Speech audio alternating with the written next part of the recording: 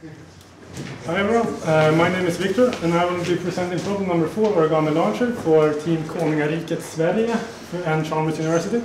So the problem description reads, for the paper structures such as the Miura-ori can be programmed to exhibit a wide range of plastic properties depending on the crease and defect values. Design and build an origami can to vertical launch stand-up ping-pong board using only a single uncut sheet of A4 paper. How is the height of the board in relation related to the following method? Optimize your design to achieve the maximum height possible. So this is our interpretation of the problem. Design and build a ping-pong ball launcher, find pattern dependence on the performance, and optimize accordingly towards maximum achievable height. Here below we can see a launch sequence where we use this paper spring as our origami launcher. Okay, so what I will go into is, first we'll look at ball kinetics, then go into the elastic energy in paper, and then the design of our launcher, and then into optimization of this launcher, and finally a conclusion. Okay, so firstly, we model our ball with a point mass model with these initial conditions, where E ball here, it's the initial kinetic energy of the ball. We have the force of gravity and the drag force. For the drag force, we look at the Reynolds number. We can see here it's in this vicinity, which gives us this expression for drag force. And this coefficient CV is about 0.5. Okay, so to formulate Newton's second law, we get this differential equation with these initial conditions. We solve this, and on the way up it looks like this, and on the way down like this. It's horrible, but it looks like this. We have here the blue one, this is our drag model. The red one would have been if we neglected drag. And then we have these rings, is the measured height of a ping-pong ball over time. Okay, so we can relate this maximum height here analytically. So we relate the maximum height to the initial kinetic energy of the ball with this expression. And now, in this launch sequence, we can see that the velocity of the spring is half the velocity of the ball initially. So we go into the kinetic energy of these two, and we found the energy partition between the initial kinetic energy of the ball and the energy from the spring, U. Okay, so if we assume homogeneous isotropic ideal elastic plastic and previously only formed paper, we get this expression for the bend energy in the paper. E is the Young's modulus, I is the second moment area and depends on the cross-section of the paper. Kappa is the curvature of the paper, where kappa C here, it's the critical curvature of the paper. So we want to maximize this U in our design. Okay, so quick recap. We looked at Newton's second law and found the equations of motion of the ball. We related the maximum height and kinetic energy and found this expression. And we looked at the elastic launch and found the energy partition between the initial kinetic energy E ball and then energy from the spring U. And so we went in the beam theory then and looked at the spring potential energy. Okay, now for our design. So we have A4 paper, and we have limited ourselves to falls in two primary and secondary directions. So the primary direction, we have a length of each flap, we have a number of flaps, that's L1 and L1 respectively, and we have how we make this fall. And then we have the secondary direction, we have similarly a length of each flap L2, a number of flaps M2, and we have how we make the secondary fall. This is 6 parameters. It's the primary and secondary fall style, it's the number of falls in the primary and secondary direction, it's the length of the falls in the primary and secondary direction. Okay, so we measured our launches with filming the launch, and then using frame-by-frame manual position marking MATLAB to establish the maximum height. And we noticed that the height is exponentially distributed. We need some maximum height, H max, and this makes it so we can use we can find the 95% confidence intervals of our measurements. Okay, so now we start to vary the parameters. We have, for the secondary fall, we can either have a sharp fall or a smooth fall. And to make these smooth falls, we had to use cogs to make them in a consistent manner, as it was hard otherwise. So now, when we vary a parameter, we try to keep as many as possible constant. Now we have only varied the secondary fall. And these are the results. We can see that the rings are a measurement, and the red triangle is the maximum height measured, and then we have the error bar is the 95% confidence interval. So we can see here clearly the smooth fall is much better than the sharp fall. But why? Well, we go into ideal elastic plastic theory again, and we integrate the energy density and take account of the yield cutoff because of the critical curvature. And we can see we get a much greater energy for the smooth falls. Okay, so we keep the secondary fall smooth as the optimum parameter there. Okay, however, we read from the problem description about Miura-ori origami as an example. So what is that? Well, it looks like that. However, it's flat fall. That means it's a sharp falls, and then it's terrible for storing energy. So we will have the smooth falls and not Miura-ori. Okay, so the primary falls side. We have zigzag diagonal spiral pattern, which we have considered. We keep the rest of the parameters constant, and we can see the green one. It's an optimal parameter, which we have established. Okay, here we have the results. We can see the spiral pattern. It's a bit lacking. And why is that? Well, it was easily plasticized, we observed, when we tried to put them through the cogs, and therefore it was not preferable. So now, the other two, zigzag or dragon, well, they are somewhat similar. I will go into the dragon pattern a bit. Well, we observed it was asymmetric, which made the launches very problematic, and it also limited the number of primary layers. So we want to consider that. But we have established the zigzag pattern as the optimum primary fault type. Okay, the number of secondary faults. Keep the rest of the parameters constant, and we get these results. A greater height for a greater number of secondary layers. However, we have a problem. We can't keep M2 and L2 independent and a constant area. So what we do is to keep a constant area, we vary the parameters like this. We vary N2, and then L2 is dependent on N2. So here are the results. We see a greater height for 9 number of secondary layers. They are optimal parameters we establish. Okay, the number of primary layers. We vary the number of primary layers, keep the rest constant, and we get a greater height for a greater number of primary layers. But how is this dependent? Is it power law? Well, we look at beam theory again. If it's a tire-slip relationship, the the area is proportional to the number of primary layers, and therefore proportional to the bend energy in the spring. And similarly, if it's a non-slip relationship, the second moment area is a cubic relationship with the number of primary layers. And here we have log the number of primary layers to the spring energy, and we can see a slope about 1.4. Well, this means it's not entirely fully slipping, and the energy in the spring is proportional to the number of primary layers to the power of 1.4. This is dimensioned as the number of primary layers, therefore we can have a non-rational power. So now we have the same problem as with M2 variation. We can't keep the area of the paper constant and N1 and L1 independent.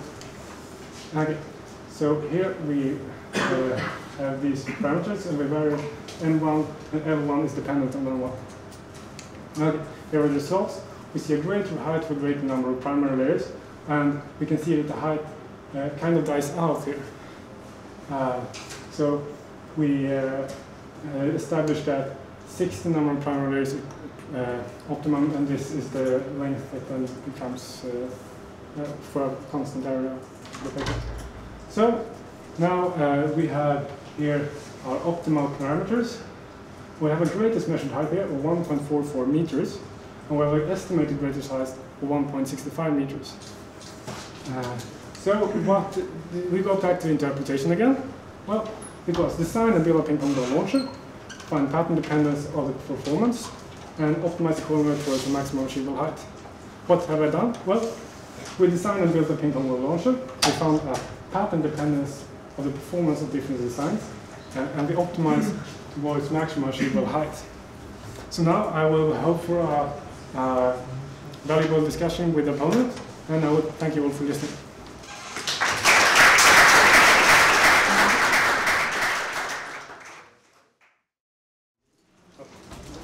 I'll make the opposition to this solution, and I want just to make some highlights on the presentation just shown. We have seen at theoretical studies of the motion of the ball and on the elastic plastic behavior of possible origami structure, and there was also a computation of the energy stored in the possible structure. There were also some consideration about possible way to form the structure and how they can be related to to data achieved. Then there was shown the choice of important parameters in the study of the origami structure. There was also an experimental study of the various dependencies and an optimization of such a structure in order to achieve the very question of the problem. The pros of the solution, in my opinion, are, first of all, a very good theoretical analysis, very complete, and also the consideration of the drug, which was not basic, and some can neglect in their model. There were a lot of measurements, which gives a lot of scientific validity to the solution, and there was also a very nice optimization of such an ensemble of possible structure. But there are also some weak points about the fact that only few shapes were tested. In spite of the fact they were tested more way of folding the structure, and also the presentation, we think it was a bit too fast, and there are many details that were not that clear in the presentation. For example, some things about the experimental setup, how the ball launch was performed, that I think are important in presenting the solution of such a problem. And also, we don't think you were clear about how did you choose that kind of ensemble of possible origami structure. Because I mean, the possible origami structure that can be made by an A4 sheet of paper are possibly infinite, and you just taken a closed ensemble of such structure, choose some parameters that can be varied in this special kind of structure, and then obtain some results, and then optimize in order to obtain the maximum height achievable. But it wasn't clear why you decided to study such structures. So we think that there are some topics that can be discussed in order to improve such a solution, which it was almost perfect. We think that it's a very nice starting point for solving such a problem, but I'd also like to discuss which are the limitations in your kind of study of this origami. I'd like also to know how did you choose the parameters of your structure to be varied, and also if there can there be other important parameters, and also the human factor we think is really important in the ball launching. You weren't that clear in explaining the ball launching, so we think that by seeing in some pictures human hands, we need to go deeper into this topic, into this issue, and there was no mention about the energy that can be stored in both pan bending and crease folding. Are those energy stored in the equal way, which has more loss, which can be considered more of a friction? Can there be issues to consider into these two behaviors, because there are origami elastic theory in the literature that consider these two energy store in a very different way. And also, why did you not consider an axial symmetric structure which can make a ping-pong ball stand better, and also don't create problems in giving a vertical energy to the ball?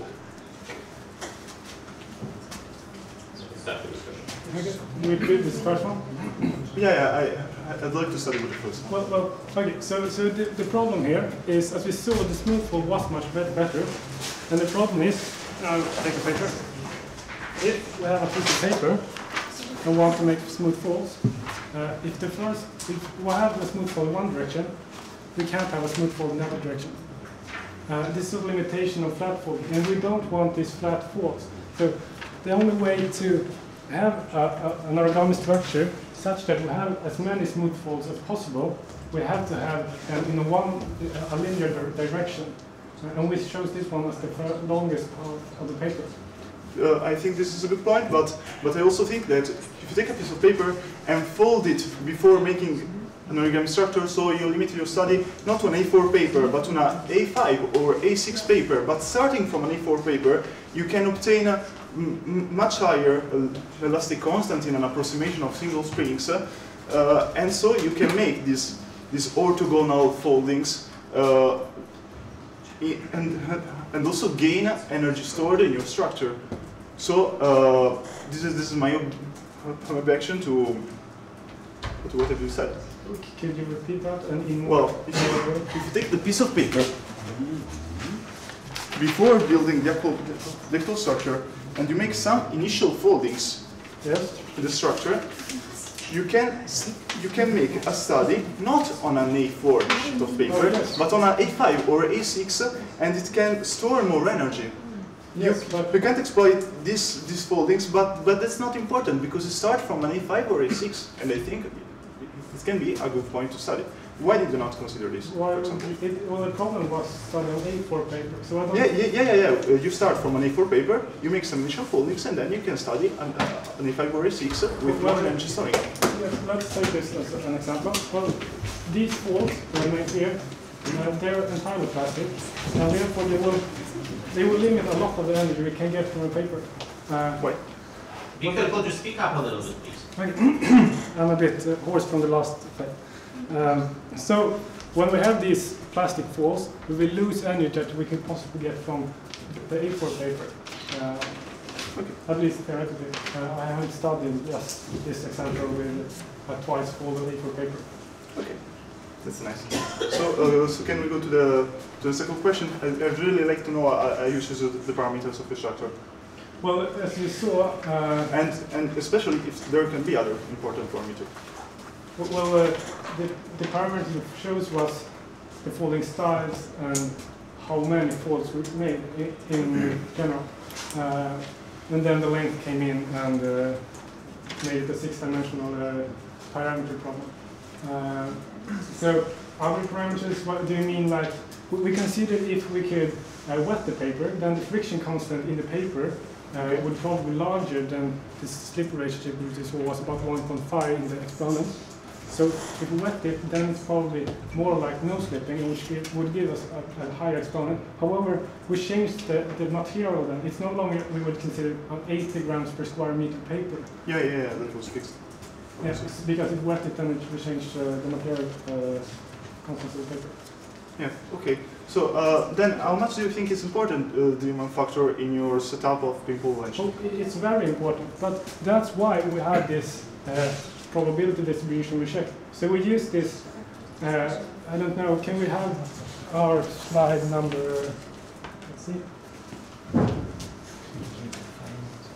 So you saw that we said that it was an exponential distribution. Okay. So what we did was we made a discrete cumulative distribution function of our experiment, and we fitted an exponential distribution's cumulative probability function. So here we can see, this is an incredibly good fit, I must say, because this is a stochastic process, a lot of it, because it's a large difference, and because we have a good fit, we're quite confident to say that it is an exponential distribution.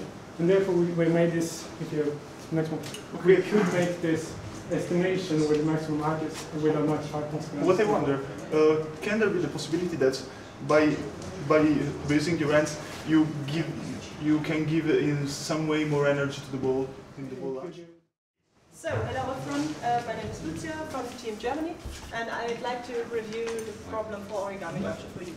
So here, a quick look again on the task. So the task was to vertically launch a ping-pong ball by using different paper constructions. It was indicated that one could use a Miura-ori and then maximize the height one could reach with that and optimize the parameters. I'd like to summarize some points on the report. First, I really liked your report. You had a theoretical and an experimental setup, and you on the one hand, you found a model for the bending of the paper. On the other hand, you calculated the trajectory of the ball in the air. Yes, you showed us some pictures. You had physical explanation for that. On the other hand, I think it was all in all a little bit fast, so it was hard to follow at some points. And sometimes due to that it was so fast, connection of different parts of the theory was missing a little bit. Then maybe also you said you only launched it by hand, so you did not take into account the human factor. This leads me to the opponent's speech. So I think this is a very valid point the opponent mentioned here, and I hope we can discuss it later. How did you actually launch the ball? The importance of the human factor here. Then the opponent also criticized the lack of energy loss that was not taken into consideration, and yeah, he also stressed a little bit on the folding patterns in detail, so which patterns you used, and maybe that you did not use Miura-ori because you ruled it out. But I think you also missed some points on the experimental setup that could have been clarified. So to the discussion you just had, first you discussed about modeling smooth folds. Why is it so important to use smooth folds instead of strongly creased folds? Then you discussed about what would happen if you made the paper smaller, if you used up paper or folded it and then started your origami fold. And then you discussed what other parameters one could have used, for example, paper thickness. So now I'd like to come to some points of discussion. First of all, a very important point in my view is the Miura-ori. Is it really true that one should rule out it completely? Or maybe we can discuss that in second point, maybe we can start with that. How could you improve the experimental setup for the launching? And maybe the reporter can... The experimental setup, not the Miura-ori. The first experimental setup. Yes, the experimental setup, launching and... So yeah. You said we didn't consider human factor. That's what we did with experimental, with experimental distribution that we found. So we could estimate how this human factor played in and estimate the greatest height from that. And well, it would help to have another set of, so how we launched it. So we can launch it consistently straight up in the same manner, which would lower our width of this confidence interval, because probably the height would be more the same. Okay. Do you agree on that one? So do you think that he took the human factor in account? Yeah. It wasn't that clear during the presentation, but then when I asked him during our discussion the importance of the human factor, he clarified all the points, showing the distribution that probably in the velocity of the presentation wasn't that clear, but then he clarified, and now I think I agree with this method. We did try rails to launch the ball straight up, or the friction from the rails was too great, so it wasn't working as it should. So how long were they? It was about this. We tried first 3D printed rails, just one on the sides, and then spring between them. Then we tried 3 acrylic laser cut sheets, and then the ball. None of them was. It was just to. So you say that you already considered trying different heights, so that maybe you can just guide the jumping at the beginning. Yeah, but that's the friction at the beginning was too great. Okay, so because it wasn't high. Even the friction. You say that even friction in the beginning was already too high. Yes. Yeah. Okay. Okay.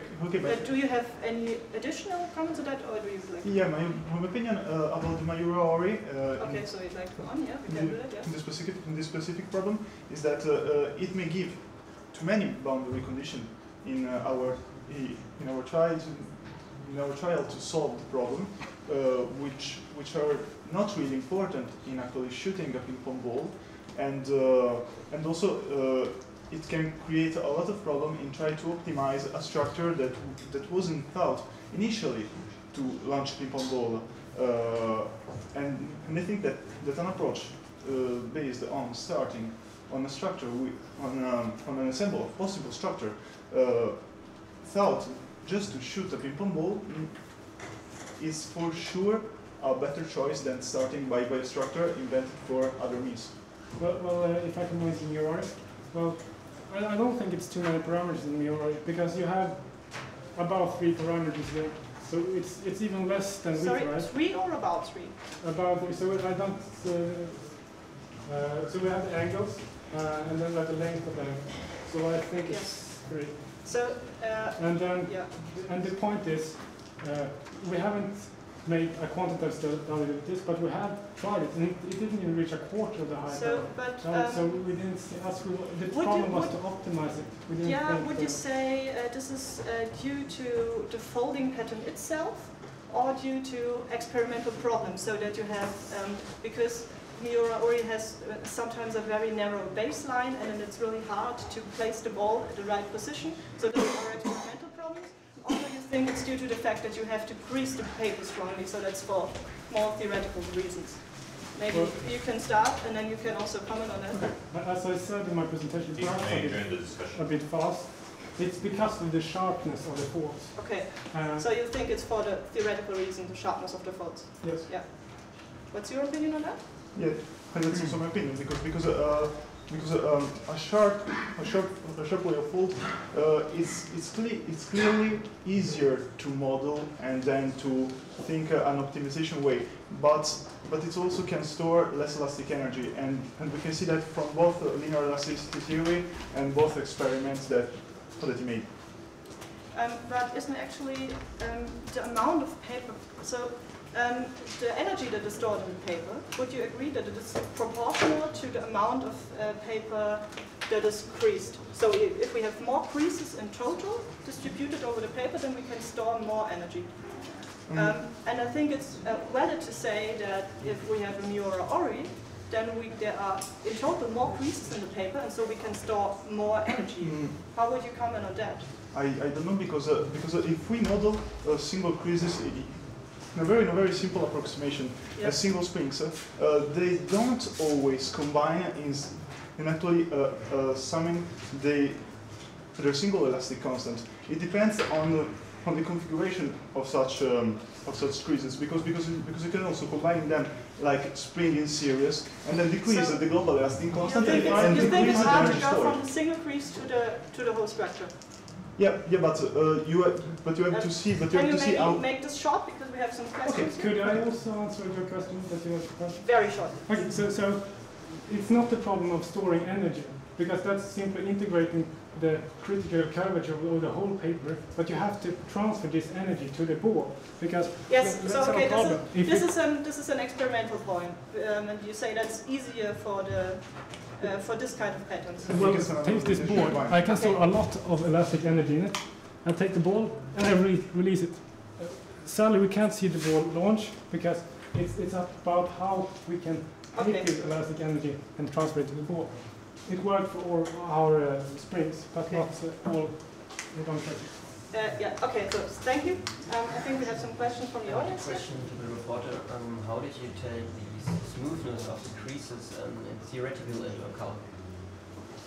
What do you mean? No, there are some. You mentioned also the smoothness of the creases.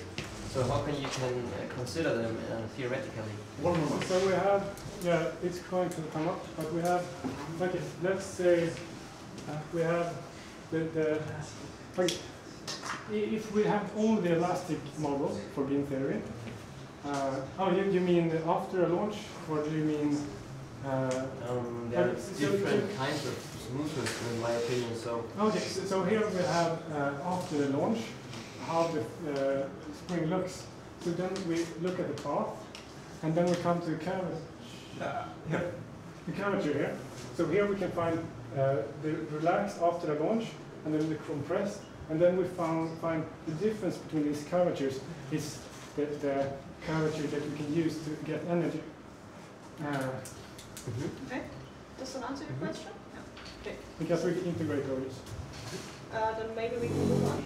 Yes, you just propose some different kinds of patterns you use, but you also change your experimental setup. So, like method, you measure the height, because I think you also have a movement into the y direction, not only in the just in the height. Well, the problem was to measure the height. Yes, but are there any disturbance like this, or any energy loss, for example, because they also move? Well, that's because we found the exponential distribution. Then we can find all these small errors that come from the angle in the launch, a small rotational speed because the spring touched the this ball. is also. So that's in the distribution, and then we can estimate the maximum height from this. So this is also your explanation why your theoretical and your practical height is different. Oh yes, Yes. rather that's that's the mean of or. Can I express my opinion on this? Yes, sure. If you want I to also think that the difference between his experimental light and his theoretical light is due to the fact that are not always considered phenomena of friction in the structure, which are not that important because we try to decrease them in choosing the structure, but they're still there. Someone can neglect them in order to obtain a very accurate value. Okay, so thank you for the last comment. I think. So the estimated greatest height was. Yes, I have to agree with Germany that time is up. Okay. So I would like to thank Germany and Greece for an interesting Italy, sorry. For an interesting discussion. However, Germany perhaps went into an unrelated and dropped problems about the Miura-ori. However, I will consider at least that there is probably a better launch method, but it wouldn't contribute much, and we haven't found anything that can do it without losing energy from friction or similar. And I want to thank you all for listening, and it was an interesting discussion.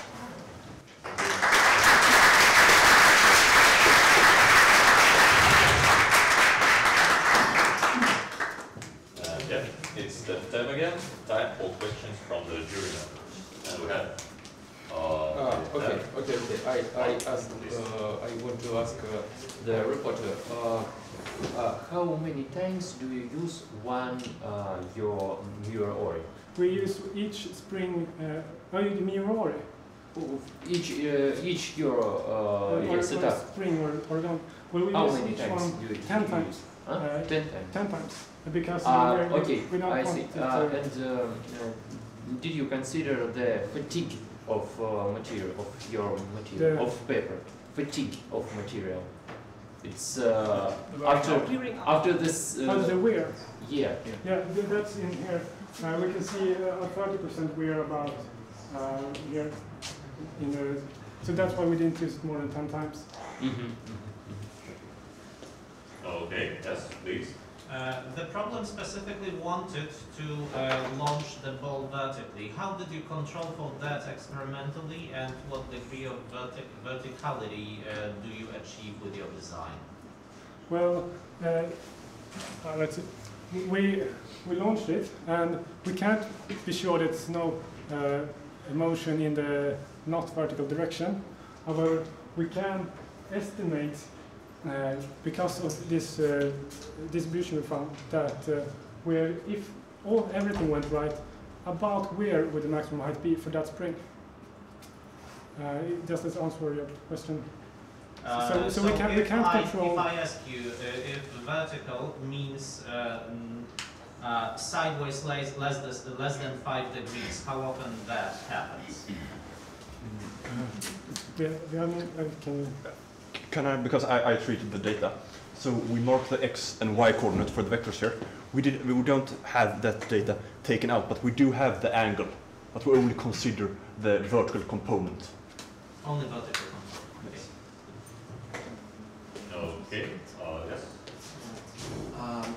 Did I understand correctly that your elastic bending theory predicted the height of some 2 centimeters higher than in your experiment? No, that was the. So we have the measurements. Like is about dots, dots, dots, dots, dots. We have the maximum measured height, and then we have our community distribution function. And then because it was exponential, then we find that the mean is 1/3 up. No, I mean in your so theory. The theory, did you consider the bending to be elastic? Yes. You used Young modulus. Yes, because if we consider that because we looked at after it's been launched, and we can see the change in curvature between compressed and after it's been compressed. So we consider it to be ideal elastic plastic. That was the model. Okay, thank you. Next question from. Okay. So you cited Miura-ori, right? The Miura pattern. So what correlation has with the one that you did, the experiments you used it? What correlation it has, because Miura-ori, as you know, is a metamaterial. So what's the main difference that happened there? The main difference, I would say, in this problem is the plasticity of the folds. However, we could look at the negative Poisson ratio or something, and the fact that the paper expands at its launch means it's more energy to the sides. But that's just a negative point for Miura-ori, and it's probably the plasticity in the folds that's relevant, mostly. Yeah. All right, next question from Daniel. Could you underline for me, you had this theoretical part about the bending and the energy stored in the spring, the origami, whatever, and then you had the experimental results. Yes. Could you underline for me which connection you made between theory and experiments? This is what? To relate, this is the spring energy, and we measure the height. So we needed this theory to find the spring energy, and to see the exponent in this expression, to find how the parameter that was the number of primary layers affected the height. All right, yes, please. Please show the slide with the formula of energy, kinetic energy, with the value 4 in this formula, and this, not this, previous, where, this. The reporter, reviewer, and opponent don't mention on the number 4. Why in your formula is number 4? So why? We have it. Please explain. You I agree with it. Yes. Well, I probably would have asked that question if there was more time, but I thought that in the means of the statement of the problem, there were more important questions to discuss before. Okay. You don't know why 4. I don't know why. Yeah. You. No? Yeah, me neither. No. And you explanation, you are author like to this discuss formula, please.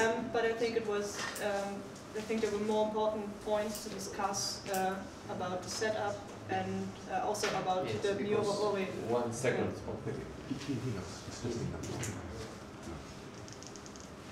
So we can see the initial kinetic energies. So the 4 comes from this 2. So as we see that that's it. And then we'll have to do so. Want me to have you have 2 masses. Mass of boy and mass of spring. Yes, because... What should be the number in this formula, right number? What right number should be here? We have the 4 here because we have a half there. And then when we square the velocity and energy. What is the basic idea? How you obtain 4? Yeah. Okay, so the velocities are related by a factor of 2, as seen over here, and the energy is a quadratic function of velocity. Therefore, we square the factor 2 and it becomes a factor of 4. Okay, thank you for the different answer. parts of spring has different we got the answer, velocities. please. That's why. We see Yeah, I understand, but the number should be 3, not 4. We will discuss it later, please. And now we're out of time for questions, and we are in time for putting our mark. 3. We'll have to discuss later.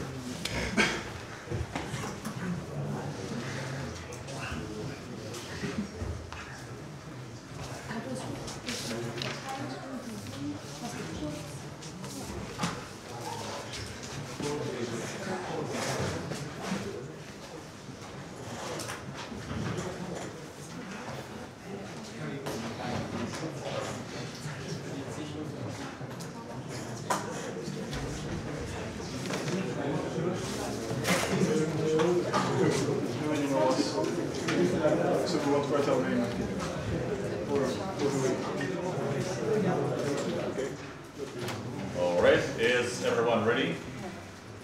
Let's do it. Let's do it for the reporter. It's 6, 7, 9, 8, 8, 9. Thank you. Next goes the opponent. We'll have 6, 5, 5, 6, 6, 8. All right. And the reviewer. 6, 5, 5, 7, 6, 7. Thank you. What about fours? All right. Please comments. Would like to start. First of all, to the reporter, I think that's a great presentation and great report. I would like to thank you because most of the important parameters was investigated, and you has really nice presenting your speech, and I really don't understand why opponent or why why the reviewer said that presentation was really quick. This is so much parameters which we have to investigate, and he have to tell us. Well, so why is quick? He can't stand and say one word in a minute. It's really I don't understand this statement. Quick presentation. I don't. It's yeah. All right. I don't think so. Yeah. I would give the complimentary comment because this time I agree with Christoph, so I have to find someone to agree with. Whatever it is, I'm against. I would agree that that's probably the main criticism I would raise. 60 slides in 10 minutes means 10 seconds per slide, and that's a high rate. And I think when you have many results and you have short amount of time, you need to decide which result you present. You did because you have so much additional slides. Yeah. But maybe you could have even focused a little bit more on some parameters where you thought the physics was most insightful. This would have given easy leads for the ensuing discussion, for instance. The low grades that I gave for the opposition and review was mainly because there is already so much material here and so much that had not been addressed with the discussion. There was no need to bring anything more as additional ideas, additional perspective. Start with what you have here. There are already many points that have not been discussed before trying to bring even more things on top of it. This would be my criticism. Thank you. Oh, please. So, very generally, I'm against presentations that have more slides than I have used. But this time I have to say that the material was really beautifully organized. Mm-hmm. So even with this high speed, at least you highlighted the important things. And I think that to the extent that you didn't solve the problem of vertical launch, the presentation was ideal. Thank you. Please, yeah. I can't do the whiteboard. Is that time again? You have initial energy, elastic energy, and this energy is distributed to the kinetic energy of ball and the spring. Kinetic energy of ball, final velocity of ball, square over 2 mass of ball, plus integral. Final energy, the top end has the same velocity, upper end or zero velocity, yes? Mm-hmm. Yes? Yeah. Integral from 0 to L, V O over L times square times x square times the x times rho. Rho is the, and that's why you obtain 1/3 here. The integral of x square times dx. 1/3.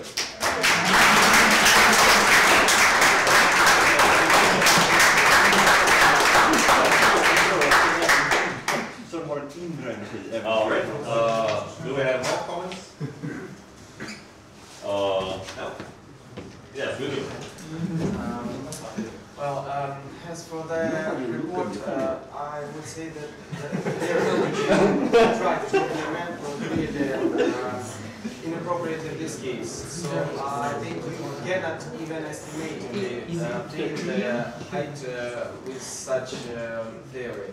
Unfortunately, the whole idea of this problem was to find out how the non-elasticity and this non-trivial structure of paper can result in this variation of the height.